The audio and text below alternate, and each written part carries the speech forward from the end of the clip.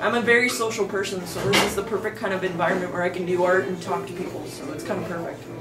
Seriously, we're a Riot. I try my best to get people to come out, but I'm also friends with everybody that ends up coming here, so it's kind of nice. I usually tell them, you know, it's a nice place to just kind of, you know, hang out. You know, you don't have to be, you know, an expert or like an art teacher, or, you know.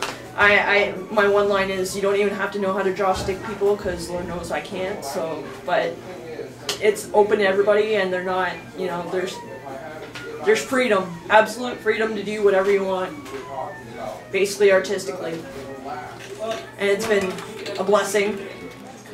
I plan my Mondays around it. Like Mondays I get to come home for a few hours. I plan my day around it. I plan my entire week around it, because I know like what I'll be working on that day. So.